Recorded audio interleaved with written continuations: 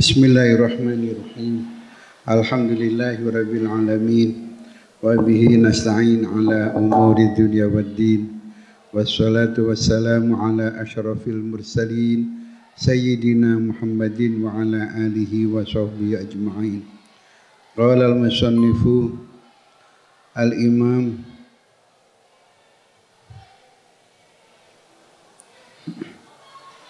al-hafidh Al-Muhaddis Abu Abdillah Muhammad ibn Ismail ibn Ibrahim ibn Al-Mughirah ibn Bardasbah Al-Bukhari Al-Ju'fi rahimahullah wa nafa'ana bihi wa bi'ulumi wa bida'awatihi fid darain amin.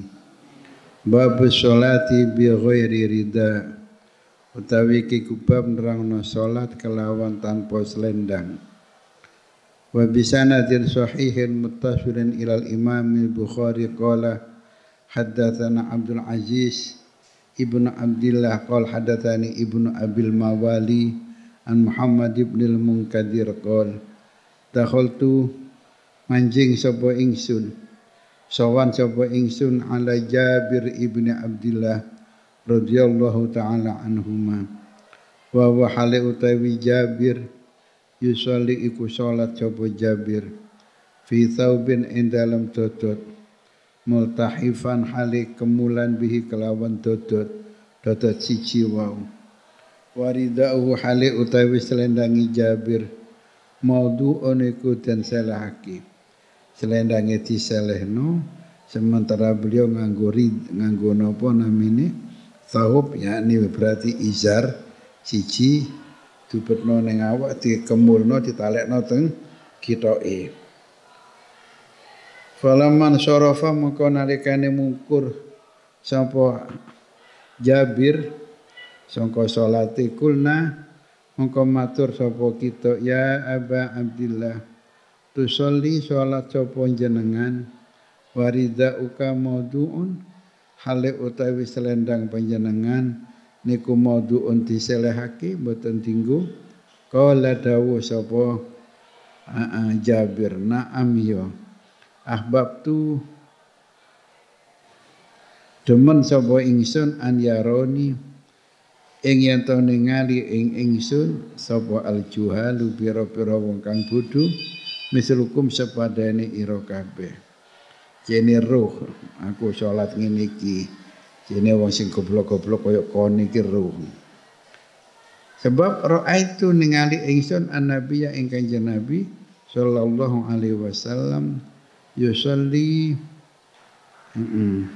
salat sapa kanjeng Nabi hakada hale kaya mengkini megur nganggo rida.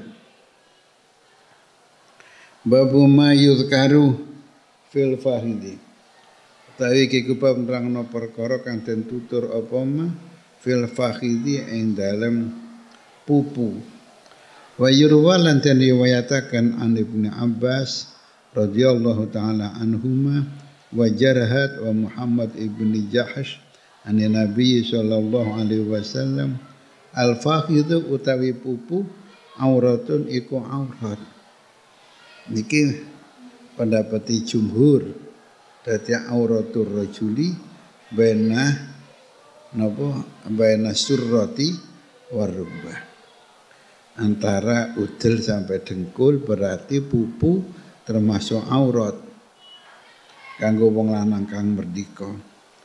Wa qalan Anas dawuh sapa sahabat Anas bin Malik radhiyallahu anhu hasarun nabiyyu nyincing sapa an-nabi sallallahu alaihi wasallam an fakhidhihi sangka pupune kanjeng Nabi. Wa haditsu Anasin utawi hadis sahabat Anas asnadu iku luweh kukuh sanate.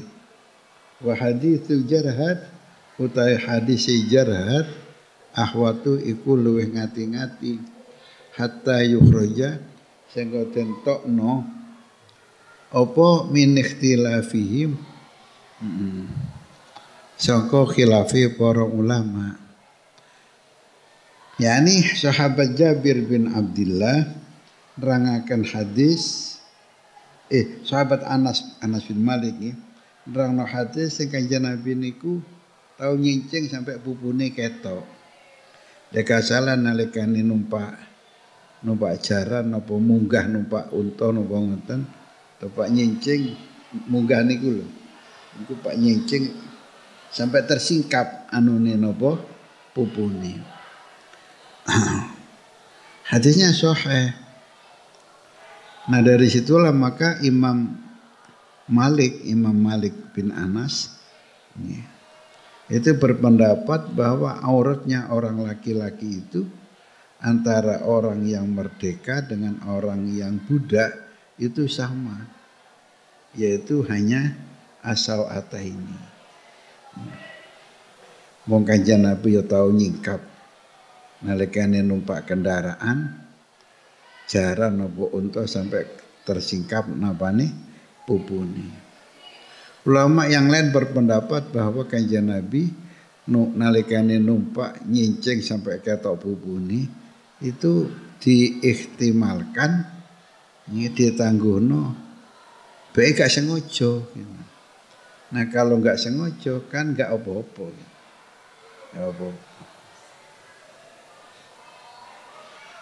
Kanjeng Nabi gak tahu lali tapi kadang diparingi lali kanggo dadi syariat. La ansa walakin unassa di usyari'ah. Kanjeng Nabi tahu sembayang lali 2 rakaat salam. Dikosor napa pancen namung kali rakaat napa supe jenengan. Coba Kanjeng Nabi napa supe terus ditambahi 2 rakaat lagi. Semono kok iki nalikane Nabi munggah kendaraan terus nyingkap napa bebete sampai keter apa sampai ketoro pupune ke dalam keadaan tidak sengaja. Ngoten takwilane jumhur ulama. Tapi kalau Imam Malik bin Anas berpendapat ya memang auratnya orang laki-laki itu hanya sau'ataini seperti budak. Ghatan waqala Abu Musa al-Asy'ari radhiyallahu anhu ghatan nabiyyu nutupi sapa Kanjeng Nabi sallallahu alaihi wasallam rukbataihi ing dengkul lorone Kanjeng Nabi hayna dakhala Utsman nalikane manjing sapa Utsman Sayyidina Utsman asale dengkule kebuka bareng ana tamu Utsman mantune langsung ditutup dengkule berarti dengkul kelebu aurat apalagi pupu. Wa qala Zaid bin Thabit dawu sapa sahabat Zaid bin Thabit Al-Ansari radhiyallahu anhu anzalallah nurunaken sapa Gusti Allah ala rasulihi ing atase rasule Gusti Allah sallallahu alaihi wasallam wa fakhidhuhu hale utahe pupune Rasulullah ala fakhidhi tetep ing atase pupu ingsun. Fasakulat moko abot apa pupune Kanjeng Nabi alaiya ing atase ingsun hatta khiftu sehingga khawatir sapa ingsun antaruddo ing yen to remuk apa fakhidhi pupu ingsun. Dan ini wahyu yang paling penerimaan wahyu yang paling abot. Hati Nabi itu fisiknya menjadi berat dan Kanjeng Nabi seperti orang yang semaput. Ya memang seperti orang semaput ketika terima wahyu. Nah, terima wahyu yang mudah itulah yang paling berat. Nah niki pupune Kanjeng Nabi teng pupune sahabat sinten niki wau Zaid bin Thabit Al-Ansari. Tumpang-tumpangan pupu saking cedheke. Ada tumpang-tumpangan pupu, berarti kan boten aurat pupune. Wong lek aurat niku didelok ae gak oleh. Apalagi ditempelno. Tapi ya enggak lah. Kita masa gak oleh demek bokonge koncone. Tahun demek ngisore udeli kancane teng lempengi. Boleh. Saya kira ya pokok numpang pupu mboten napa-napa. selagi enggak ada syahwat di sana.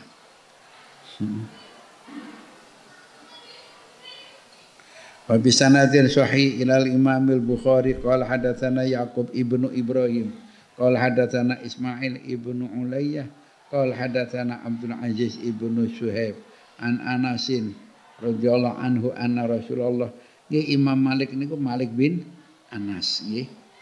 Terus ada sahabat yang sangat terkenal khadimnya Kanjeng Nabi jenenge Anas bin Malik. Tapi jangan menduga kalau Imam Malik bin Anas sahibul mazhab niku mazhab Malikiyah, Malik bin Anas iku lek ngono putrane sahabat Anas bin Malik, bukan. Sekali lagi bukan. Karena Imam Malik bin Anas itu keturunan Yaman. Keturunan Yaman. Sementara Imam Malik sahabat Anas bin Malik itu asli penduduk Madinah. Akeh sing ngaurane ngoten oleh ngono Imam Malik niku putrane sahabat Malik bin Anas bin Malik, disangka begitu. Bukan, sekali lagi bukan, karena Malik bin Anas turunan Yaman, sementara Anas bin Malik asli orang Ansari. An Anasin anna Rasulullah sallallahu alaihi wasallam ghaza iku perang sapa Rasulullah Khaybar ing Khaybar. Fasolaina mongko salat sapa kita indaha ana ing sandinge Khaybar salatul ghadati ing salat isu bi ghalasin ana ing waktu remeng-remeng. Faraqiba mongko numpak sapa Nabiullah Nabi Allah sallallahu alaihi wasallam waraqiba lan numpak sapa Abu Talhah wa anna tawi ingsun iku radifu Abu Talhah iku digonceng Abu Talhah. Diradif niku goncengane niku. Orang yang digonceng namanya radif. Radifu Abu Talhah iku digonceng Abu Talhah. Fa ajra maka nglakono sapa Nabiullah Nabi Allah sallallahu alaihi wasallam fi zuqaqi Khaybar ing dalam gang Khaybar. Ane zuqaq kan jalan sempit. Gang. Wa inna rukbatayya lan yakti napa namine populur ingsun latamasu iku yakti gempok apa pupu ingsun fa wa inna rukbatayya lan wa inna rukbati ngoten nggih mufrad niku wa inna rukbati lan satune dengkul ingsun sinten Anas bin Malik latamas iku yakti gempok apa rukbati fakhidha nabiyila ing pupune Nabi Allah sallallahu alaihi wasallam. Tuma hasar nuli ngincing sapa Kanjeng Nabi al-izara ing bebet an fakhidhi sangka pupune Kanjeng Nabi. Hatta ini sangga satune ingsun anduru iku ningali sapa ingsun ila bayadhi fakhidhi nabilah marang putih-putihe pupune Nabilah sallallahu alaihi wa alihi wasallam. Falamma dakhala al-qaryah maka nalika dadi wa Kanjeng Nabi napa nggih nyingkap tepak numpak kendaraan iki nyingkap bebete sampai ketok pupune. Falamma dakhala al-qaryah maka nalikane manjing sapa Kanjeng Nabi al-qaryata ing desa Khaybar yang dimaksud. Kala maka dawuh sapa Kanjeng Nabi, Allahu Akbar, kharibat Khaybar. Jenenge bengok ngoten Allahu Akbar, kharibat Khaybar, rusak apa Khaybar. Inna satuni kita idza nazalna iku nalikane temurun sapa kita bisa hati kaumin ing pelataraning kaum fasa mengkoduh saelek-eleke apa Allah sobahul mundarina isu-isuane wong kang den-dene kabeh. Kala ana sapa Kanjeng Nabi ing mengkono dawuh talatan ping 3 Allahu Akbar khairat kharibat Khaybar inna idza nazalna bi sahati qaum fasa asbahul mundarin. Ping 3 dawuh niku. Kala dawuh sapa rawi rawine sapa wau Anas bin Malik nih.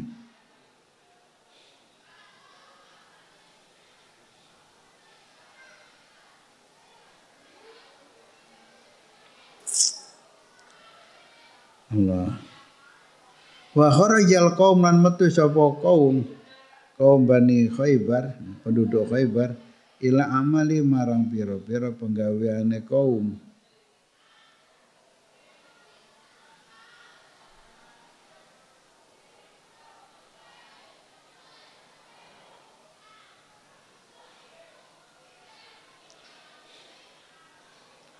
Faqalu, jadi mereka enggak siap-siap. Sajane penduduk Khaybar siap-siap tok. Siap-siap arep nyerang Kanjeng Nabi, arep nyerang Madinah. Siap-siap tapi gak berangkat-berangkat. Nabi mireng kalau penduduk Khaybar mau nyerang Madinah. Maka Nabi begitu pulang dari Hudaybiyah, dari umroh gagal niku lho, mergo dicegat teng Hudaybiyah kengken balik sehingga timbul perjanjian Hudaybiyah. Dan sahabat sama kecewa soalnya di perjanjian itu ada klausul yang mengecewakan. Lek ana wong Mekah masuk Islam gak oleh hijrah nang Madinah. Lek hijrah nang Madinah kudu dibalekno nang Mekah. Tapi lek ana wong Madinah sing murtad sing asline Mekah boleh balik ke Mekah. Tapi balik nang Mekah tidak harus kembali ke Madinah. Itu yang menjengkelkan kepada para sahabat. Sampai Sayyidina Umar protes. Nabi menjawab, aku iki Nabi ya Umar. Kono ojo kakean protes. Tapi Sayyidina Rasulullah Shallallahu Alaihi Wasallam ketika sampai ke Madinah dari umroh gagal itu, umroh Hudaybiyah, umroh gagal, maka Nabi langsung dari Madinah besoknya ngoten nyerang Khaybar. Dan Nabi menang kilang gemilang. Sehingga para sahabat seakan-akan tertutupi kekecewaannya di Hudaybiyah dengan penaklukan Khaybar. Dan Khaybar tanahnya subur. Pohon kurma bermacam-macam di sana, semuanya menjadi ghanimah sahabat.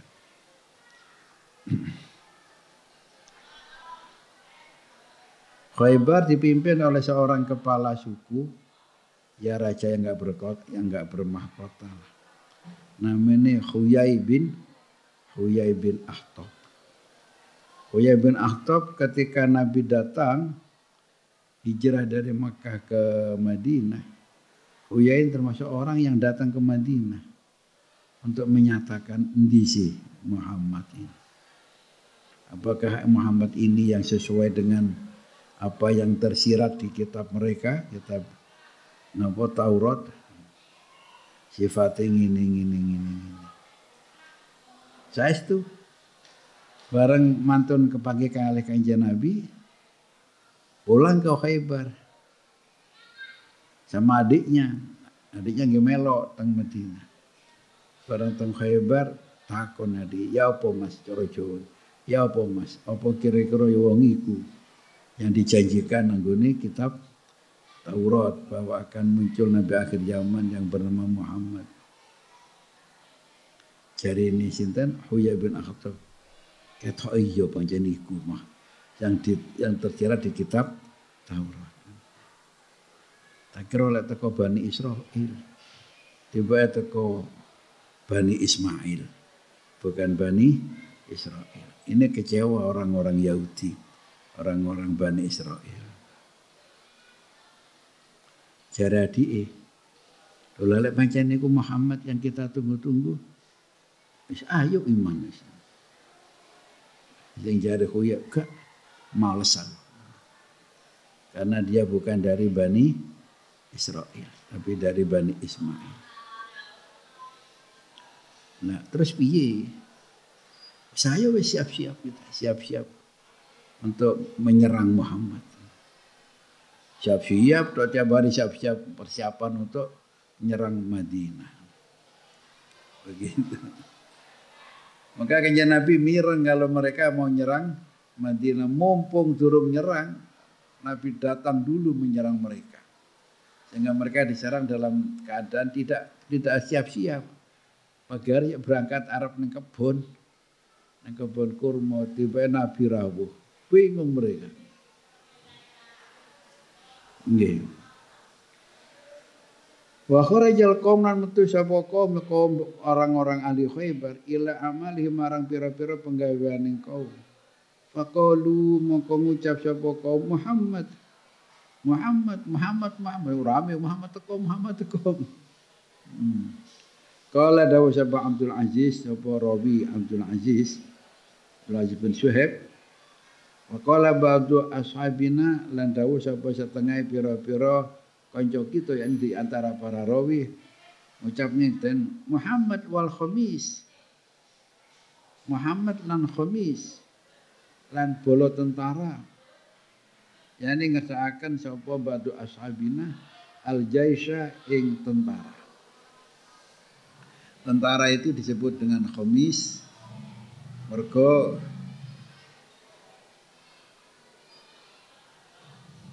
biasanya pada waktu itu tentara dibagi 5. Ada sayap kanan, ada sayap kiri, ada tengah, ada belakang. Apa belakang niku? Cara bal-balan niku napa? Gelandang nggih. Gelandang kanan, gelandang kiri. Dibagi 5. Sehingga dikatakan khamis. Sehingga nanti suatu saat biasanya perang itu ya tetap sayap kanan, tetap sayap kiri ngoten ya kayak bal-balan ngoten kan wis iki keadaane nang gone sayap kanan. Iki bagian penyerang, iki bagian gelandang, iki bagian bek kan jarang-jarang alih fungsi kan. Jarang-jarang alih fungsi. Nah, ketika zaman siapa tuh Khalid bin Walid kalau nggak salah, kalau nggak Abu Ubaidah bin Jarrah perang menghadapi tentara Romawi. Apa tentara Persia gitu. Gak seimbang.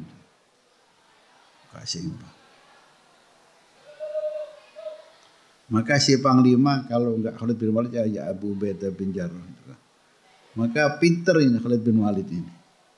Pinternya gimana? Tentara sayap kanan ditukar tempat ke tentara sayap kiri. Sehingga ketika ketemu besok pagi lho kok wis ganti wong. Oleh ngono tentarane Muhammad akeh lek.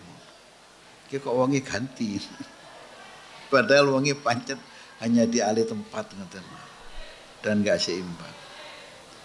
Dan terus kalau pikir walaupun jumlahnya banyak nggih, tapi kan debat ini kan 1 lawan 1 kan gak ketara oleh akeh. Malah akeh kan kono mati sitok ono ganti ini mati sitok. Lagi ini kan wis kesel. Mergo kok orangnya kurang. Ya ditolong oleh Allah. Kan gak ketok wong akeh apa titik lek delok kon dhuwur. Lah biyen kan sik durung ngono. Kapal terbang sik durung ngono. Apa? Sehingga para sahabat walaupun selalu sedikit prajuritnya tapi bisa mengalahkan kelompok yang jauh lebih besar. Kam min fi'atin qalilatin walabat fi'atan katsirah.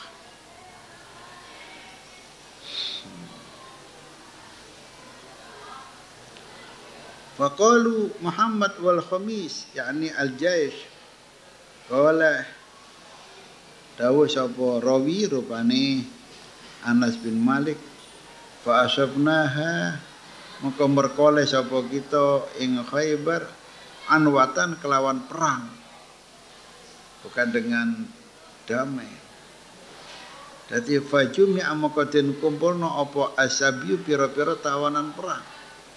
Karena ini ditaklukkan dengan perang maka berarti musuh yang kalah itu menjadi tawanan perang. Anak kecil dan orang-orang perempuan langsung menjadi apa? Budak.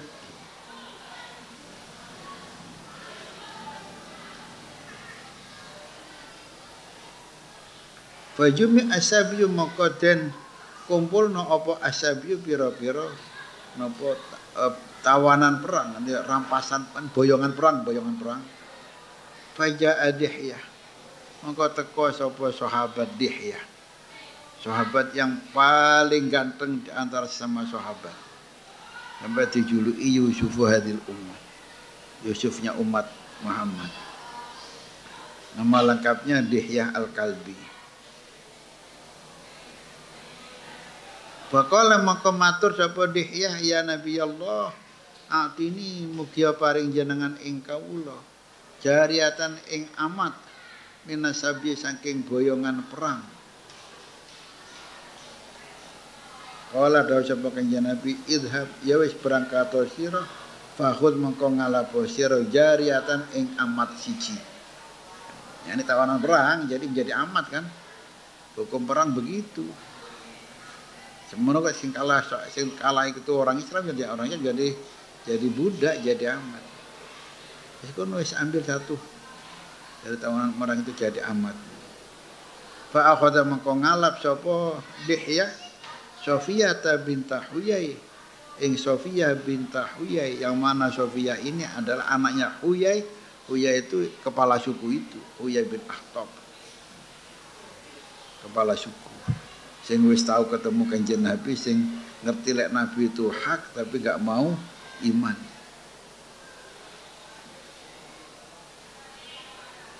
Faja'a maka sowan sapa rajul sucine wong lanang ila Nabi marang kanjeng Nabi sallallahu alaihi wasallam. Faqala mengko matur sapa si rajul, ya Nabi Allah, ataita Dihyata ana ta paring sapa panjenengan Dihyata ing Dihyah. Nggih. Jalan paring Sofiyah ing Sofiyah binta Huyai, putrini Huyai, Sayyidata Quraidah wan Nadir, rupane bendoro wadone kabilah Quraidah lan kabilah Nadir. Ini perempuan sangat terhormat ini. Pimpinan Quraidah, pimpinan Nadir, dan nasabnya sampai kepada Nabi Harun alaihissalam. Mbah-mbahe nasabnya sampai ke Nabi Harun. La tasruh boten patut napa Sofiyah illa laka kejaba kangge panjenengan do kanjeng Nabi. Niki seakan nek Sofiyah niki asale anake raja, perempuan yang terhormat, baru sakniki dadi tawanan perang, dadi amat kok dikekno nang sinten Dihyah. Dan dia memang sudah ngincer dia ini. Dia itu pengalaman ketika kanjeng Nabi mengirimkan surat ke Heraklius, yang disuruh Dihyah, yang disuruh. Orangnya ganteng. Nah, Sofiyah wonge wayu. Berarti wis pas wis. Juragane ganteng, amate ayu. Yeah. Tapi ana sahabat yang matur mboten kanjeng Nabi, mboten pantes seakan Sofiyah. Yang kedanjenengan piyambak sing mendhet Sofiyah niku. Qala dawuh sapa kanjeng Nabi, ud'uhu biha, ngundang sira kabeh ing Dihyah biha kelawan Sofiyah. Faja'a mengko sowan sapa Dihyah biha kelawan Sofiyah sebagai amat itu. Falamma nadzara maka nalikane mirsani ilaiha marang Sofiyah sapa an-nabiyyu kanjeng Nabi sallallahu alaihi wasallam. Qala mengko dawuh sapa kanjeng Nabi, khudh ngalapo sira Dihyah jariatan ing amat minasabi sangka boyongan perang ghairaha ing liyane Sofiyah. Wis kok njupuk liyane cuk njupuk iki. Ya rada krecingan dia nih. Wis ngenten-ngenteni ya. Ini. Malaikat Jibril sering kalau menyampaikan wahyu kepada kanjeng Nabi, penyampaian yang paling ringan itu kalau Jibril menyerupai seseorang. Enggak sampai Nabi semaput ngoten. Nah, ketika Jibril menyerupai seseorang, yang sering diserupai oleh Jibril itu Dihya. Wong ganteng. Jadi diserupane karo Jibril. Gak nyerupani sampean sing elek ini. Jibril nyerupani sahabat yang paling ganteng. Allah. Kala dawu sapa rawi fa'atakoha maka merdekakna sapa kanjeng Nabi ing Shohiih. Sapa Nabi sallallahu alaihi wasallam wa tazawwaja lan garwa sapa Nabi ing Shohiih. Faqala maka dawuh lahu Faqala maka matur lahu marang sinten iki Anas nggih. Sapa Sabitun Sabit murid Anas. Ya Aba Hamzah do Aba Hamzah ma asdaqaha. Ing apa awe mas kawin sapa kanjeng Nabi ha ing Shohiih. Mas kawinnya apa? Nalikane didatosaken garwa. Kala dawuh sapa si sinten iki wau Anas bin Malik. Nafsaha. Ya awak dhewe ni Shohiih dadi mas kawin. Yani atakoha merdekakna sapa kanjeng Nabi ing Shohiih wa tazawwaja lan garwa sapa Nabi ing Shohiih. Dadi Shohiih dimerdekakno dari budak itu mas kawinnya sudah. Hatta idza kana senggo nalikane ana sapa kanjeng Nabi bitoriki kon ing dalan jahazat halahu. Jahazat nyawisno ha ing sinten namine ing Shohiih lahu krana kanjeng Nabi sapa Ummu Sulaim sahabat Ummu Sulaim niku ibu-ibun sahabat Anas bin Malik sirawi hadis ini. Fa ahdat halahu maka ngaturna sapa Ummu Sulaim ha ing Shohiih lahu marang kanjeng Nabi minal lali sangka wengi. Fa asbahan nabiyyu maka isu-isuan sapa kanjeng Nabi sallallahu alaihi wasallam arusan halidati manten. Dadi manten yang tengah dalan. Faqala maka dawuh sapa kanjeng Nabi mangkana sapa wengi iku ana sapa man. Iku ana indah ana ngadane man apa seon suci-suci faliajik muka becik teko sapa man bi kelawan se. Wa basatulan bebet sapa kanjeng Nabi nitaan ing lemek saka kulit. Fa ja'ala rajul muka teko sapa wong lanang. Yaji ku teko sapa rajul bitamri kelawan gawa kurma. Wa ja'ala lan tumandang sapa rajul. Yaji teko sapa rajul bisa mekan gawa minyak samin. Kala dawuh sapa rawi Anas wa asibuhu nutur sapa ingsun ing panganan wa asibu kala sapa si rawi wa asibu lan nyono sapa ingsun ing Anas kadha karo ing teman-teman nutur sapa Anas asabi ko ing sawi kala mongko dawuh sapa si Anas fahasu haisan mongko napa hasun niku haisan apa hasun niku wis gawe roti niku.